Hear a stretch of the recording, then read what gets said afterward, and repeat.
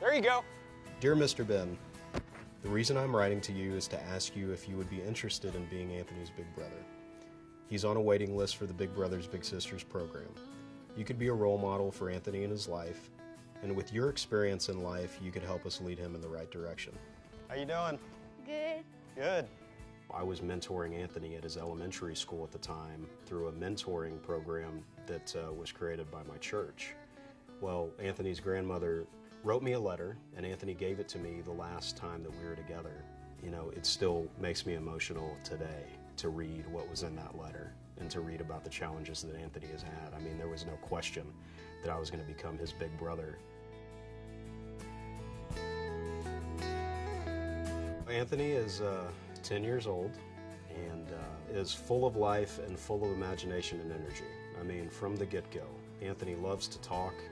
He loves to tell stories. He loves to ask questions. You know, he wants to know more. He's a lawyer, and he went to college, and I think that's pretty cool. When I first got started with Anthony, I wasn't able to comprehend the importance and the magnitude of our relationship in terms of me being a Hispanic man, me having graduated from high school, having gone on to college and going on to law school. And I saw that this was a Hispanic boy who was capable of accomplishing so many things. That's when that duty and that calling and that obligation really took hold in me.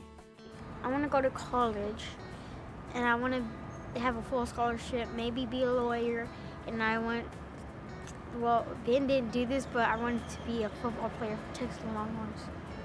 Well, I think when we first started coming to UT, I didn't realize the impact that it would, that it would have on our relationship. It's important to him to realize where I came from and what he's capable of doing, because I did it. He knows that he can do it too. As these years have gone on, he is maturing, but at the same time, we're going to still continue to meet some adversity and challenges, and we'll respond to that together.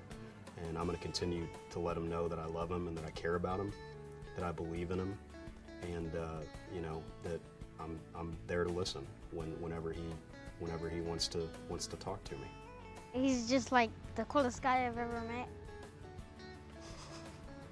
It's true. Well, that's nice of you to say. Anthony has taught me more than I'll ever be able to teach him. I know he doesn't realize that. He makes me want to be a better son. He makes me want to be a better husband.